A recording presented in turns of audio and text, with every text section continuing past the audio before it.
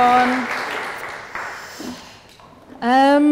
Yeah, thanks to, it's nice that for inviting me along tonight. As Liv said, I'm Danielle Pender. I'm the founder and editor of Riposte magazine. Clicker, yes. So tonight I'm just going to talk about where the idea came from, how it developed, how the idea, the ethos behind the magazine influenced the design, and some of the challenges that we faced starting up the magazine. I mentioned magazines a lot in there, in that intro. So one of the earliest influences was the fact that I was a teenager in the 90s, and the women of my teenage years were badass. They didn't have a team of stylists behind them. They wrote and played their own music. They didn't spout off about Simon Fuller's like girl power marketing speak. They were women like Kim and Kelly Deal of the Breeders, Kim Gordon of Sonic Youth, Patty Schemmel, Courtney Love, and Melissa Auftemauer of Hole, PJ Harvey, Gwen Stefani, and Bjork, and many others, SWV, Jade, anyway. These women heavily influenced my outlook and attitude, and one of the starting points for the magazine was the fact that I didn't really relate to a lot of the women that I saw in the media. The sort of guts and rawness of these women had been replaced by some boobs and artifice, and I didn't think that the magazines that were on offer to women were particularly great either. So I've just pulled together a random selection of covers to see what we're dealing with. So there's the classic fatty versus skinny, and none of them come off very well, so you're kind of screwed whether you're fat or thin, and to be honest, the people that they say are fat just kind of look normal, so it's a bit degrading. Posh is pregnant, but she's worried about being fat, but then she's so stressed about being fat she lost some weight, so that kind of cancels it out. These girls have gone out without any makeup on, which is mental, and then these girls need to wear more makeup because their skin is terrible, which is obviously not good. And then good old Grazia loves a star in crisis. So Angelina's in a jealous rage about something. Jennifer Aniston is a wreck. Madonna's in some sort of crisis, and they're kind of reveling in Rihanna's mistake, whatever that was. And yeah, it's this kind of negative language and sort of bitchy commentary, and comparing one woman's life against another, which I don't think is very helpful, and I don't think it has to be like that. And even the sort of more reputable magazines, they portray a vision of womanhood which is really unrealistic. So the women in these photographs don't look like that. Adele has like miraculously lost about 5 stone. Helena Bonham Carter's lost about 20 years. Kylie lost a foot, and she kind of looks weirdly like Talisa, which is odd. And then Kate Winslet seems like she's been transported back to the 70s and looks like Jerry Hall. Like, I'm not quite sure what's going on with that one. So yeah, there's obviously the argument that these magazines sell, and they wouldn't sell if people didn't want to read about this kind of stuff. But I think, and I'm not saying it's wrong to buy these magazines or to read them, but I think that when this is the only thing that's on offer, it's a bit of a problem. So I looked at, oh, that was really loud. I looked at the kind of magazines that I was buying, and they were more male-orientated magazines like Monocle, Port, Modern Matter, or more culture, art and design-based magazines like Apartmento, some rag called Printed Pages, The Gourmand. And yeah, these are really beautiful magazines, and their design and production qualities are really high. And the reason I bought them mainly was because they offered a broader range of topics than the usual like fashion, beauty, relationships, celebrities that the makeup stories about. And I thought there was a gap in the market for something that was a bit smarter and better designed. There's obviously the Gentlewoman, which I think the latest issue looks incredible, but that's only one against like a raft of the usual suspects. Excuse me. So I saw a photograph of Kate Blanchett on Intelligent Life, and I thought I was quite startled when I first saw it, because you can see shadows under her eyes. She's got lines by her mouth, but I think she looks really amazing. She just looks like natural, and that's how she looks. She's 44. She looks like a 44-year-old woman, possibly better than most. But I thought it was really interesting because you never normally see women of that stature looking like that unless they kind of got like a heat ring of shame around the fact that they've got no makeup on and they look minging.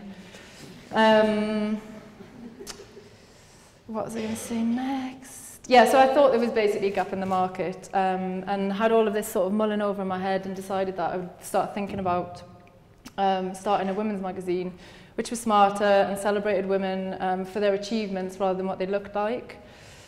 And so in the early stages, we played around with the idea of coming up with a magazine app, but I spoke to some people who work in established magazines, and they were sort of saying the amount of money that is spent on developing an app versus how many people downloaded it, they didn't see the benefit in it.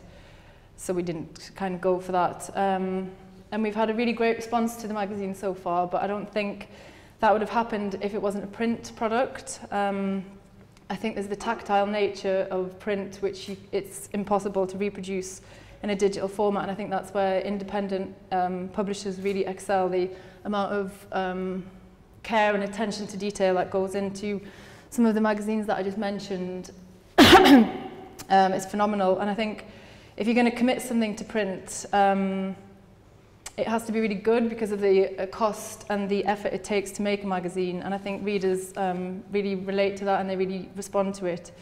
And also, in an increasing digital age, I think there's a real demand for pastimes that kind of take you away from staring at a screen.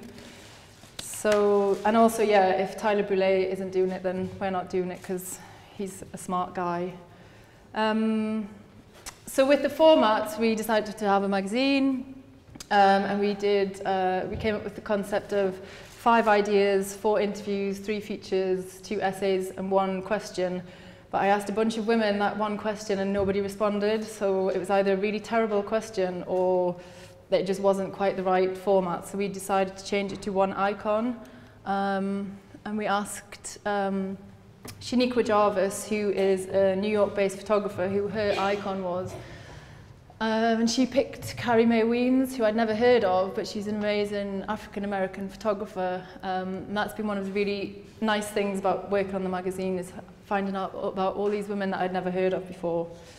So we had the format, it was going to be a printed product, and then I started thinking about a name, and I had a really bad long list of terrible, terrible, stinky names, which I was going to put in the presentation, but they're too embarrassing.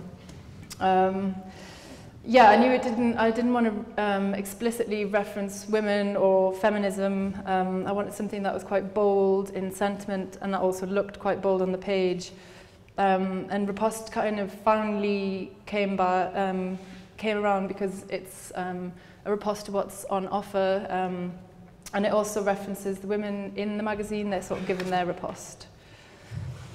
So yeah, thinking about the concept and the approach, we started early on thinking about what the magazine stood for, and we decided we wanted it to be honest, smart, celebratory, but we didn't want to take ourselves too seriously. And in terms of being honest and upfront, I really understand that everyday life's bullshit, and people buy into magazines and films and music because they want escapism, but I think that a magazine can still look and feel beautiful, and we wanted Riposte to be more inspirational rather than aspirational, and sort of fake and unrealistic and unattainable. So the photography that we use is it's unphotoshopped. We don't work with outside stylists. There's no fancy lighting, and I really love these photographs of Françoise Mouly, who is the art editor of The New Yorker, and they were shot by Anthony Crook in her studio in Soho, which looks pretty incredible. And I think she looks really brilliant, and I think you can take a beautiful photograph of an older woman without patronising her or photoshopping her or trying to make her look 20 years younger. I think it doesn't have to be like that. So yeah, one of the main concerns was that although it was going to be more challenging content, we didn't want to take ourselves too seriously or feel too worthy. And this quote by S. Devlin, which we put at the end of the magazine, kind of sums it up. Yeah, if you can't have a laugh at yourself, then you're pretty fucked. So we call ourselves a smart magazine, but smart to us is more of an idea. It's about, we feature women who are street smart and business savvy, women who have carved a career out for themselves across a range of different disciplines, and in all of the content we try and celebrate women for who they are and what they've achieved rather than what they look like. Nellie Ben Hayoun, I don't know whether you know her, but she's a big fan of the jumpsuit. She's incredible, and she managed to like blag her way into NASA and direct a space orchestra. She's been to CERN. She's making a film which I have no doubt in my mind that she will achieve. Everybody should know about Nellie, even though she has this crazy French accent. And then Françoise, who I mentioned before, she is the editor of The New Yorker. She was, she's from Paris. She was a plumber and an architect, and now, and then she moved to New York. She bought a printing press, and she became an authority on graphic art. And when Tina Brown took over The New Yorker, she hired Françoise, and now she commissions culturally relevant covers for one of the world's most famous magazines every week. Click, there you go. And for our second issue, we've just done an interview today actually with the Nigerian-based writer Chimamanda Ngozi Adichie, whose book Half of a Yellow Sun has just been made into a film, and she was also referenced in one of Beyonce's songs. Her TED Talk is incredible, and her calm and considered lectures and writing about race and gender relations should literally be made part of the curriculum. So I'm just going to talk a little bit about the design now and how the ethos behind the magazine influenced it. I worked with Shaz Madani, who's over there. She's our creative director, and she did a fantastic job of turning my ideas and developing the idea with me and making it into what it is. So the logo is a slightly altered version of a Amerigo. The pointed and angled serifs reflect the swift, smart tone of Riposte, and the tapered strokes and curves add an elegance and femininity. And it was this focus on what women had to say rather than what they look like, which influenced the front cover of the magazine, and it pulled together some options from early presentations that Shaz did. So we spent ages, probably way too long, debating which cover to go for. So we had multi-image covers, another one, large format photographs, colour. There's always going to be, I think, always going to be an image on the back. But they were and as lovely as they weren't, you'd kind of seen them all before. And when Shaz did a nice Photoshop job on her carpet of the options next to the other magazines that were out at the time, they kind of, they just weren't as exciting. But then she came up with the text-based cover, and when she came up with that one, it was it was quite risky. It made us a bit nervous because obviously images sell, and why would you take away one of the most given sort of hooks, visual hooks? But then it was that risk that that made it more exciting, and she had this National Geographic magazine which sort of influenced the design, and it's really startling in its sort of boldness and simplicity. And it was this sort of shift in the focus away from what the women looked like to more about what they had to say and who they were, and this is what we ended up with, which we're really happy with. So we've got the 5 definitive sections, but we didn't feel the need to differentiate each chapter with graphics. We've done that with different paper stocks, so the meetings are all on gloss paper, which Mark at Park helped sort out. It's not there. And just from what Bruno was saying before about long copy, all of our interviews and features and essays are all quite long, so we wanted something in the middle that split it up. So Shaz came up with this idea of having an insert And we featured the work of Linda, who's quite an influential artist who did early work with the Buzzcocks. She's busy mates with Morrissey. She had a big show in Paris, and still very influential today. And just thinking about the design in terms of not taking ourselves too seriously, with the longer essay pieces, we kind of introduced some illustration. So we worked with Hello Von, and he did these portraits of these different women who program and curate some of the arts organisations around the UK. And just thinking about one of the challenges that we had, we didn't have any money, so this was actually a solution because we didn't have the money to pay for a photographer to go around and shoot portraits of all of the women. So I think Von did a brilliant job of drawing painting some really beautiful portraits, and it was actually quite a nice happy accident that we were skint. And then Stephanie von Reitzwitz, who's in Lagun, she drew portraits of Ada Lovelace, who's Byron's daughter and a really early computer programmer. And also this was a piece which featured Grace Hopper. She did a portrait of her as well. Yeah, and I just thought I would kind of touch on the fact that we use an image on the back of the magazine, so apparently we've lost really valuable ad space. But if on your first foray into publishing you can't play around with the format, then when can you? And to be honest, nobody was going to buy that back page, so it's no big deal. And I think, yeah, that's the kind of beauty of independent publishing. Why not put a photograph? Oh, sorry, I've missed out a big section of my presentation. This is more about Shaz's beautiful design and the sort of no stylistic tricks, and it all lets the content speak for itself. It's a bit embarrassing. Yeah, why not put a photograph of an office in NASA where there should be some ads, because you haven't got any stakeholders telling you to put some ghastly brand on there that you would never wear yourself. So.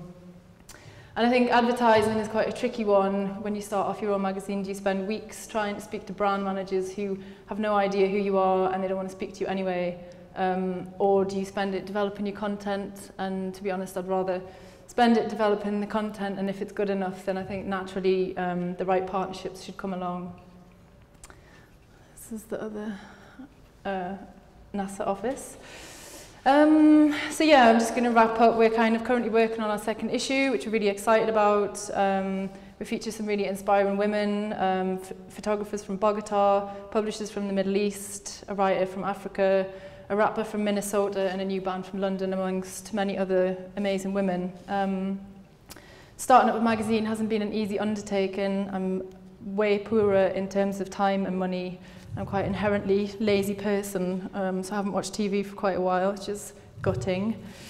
And I think you have to be really careful about your business model from the start. You have to kind of think long term. How is it going to be sustainable in terms of time and money? Is it realistic to expect to earn money from a print product alone? But I don't buy the argument that print is dead. I think it's a really exciting time for print. And you know, I think people haven't been making money in the music industry for a long time. They make money elsewhere, kind of add-ons, and nobody's bemoaning the death of the music industry. So I think the trick is working out what your other sources of revenue are around that. And it was like what you were talking about with Wired and the way Vice kind of makes money through other means, not just a print product. But I think with the amount of independent publishers that there are at the minute, there's an opportunity to create something that makes it maybe easier, whether that's a sort of media company that specialises in selling adverts for independent publishers, or new peer-to-peer distribution models.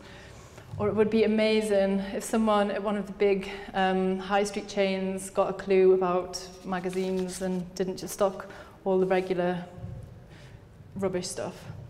So yeah, aside from that, I think there's a lot to be said for producing your own magazine. You've got freedom to decide what you put in it, what your message is, and I think larger magazines might have bigger budgets and access to bigger stars, but I don't think that necessarily makes them better. I think in some respects it makes them worse because they don't have to be as creative. So yeah, I'm kind of looking forward to developing Riposte over the next few years. If for nothing else, I can show my nieces that it's more about what you have to say and what you do than what you look like. Thank you very much.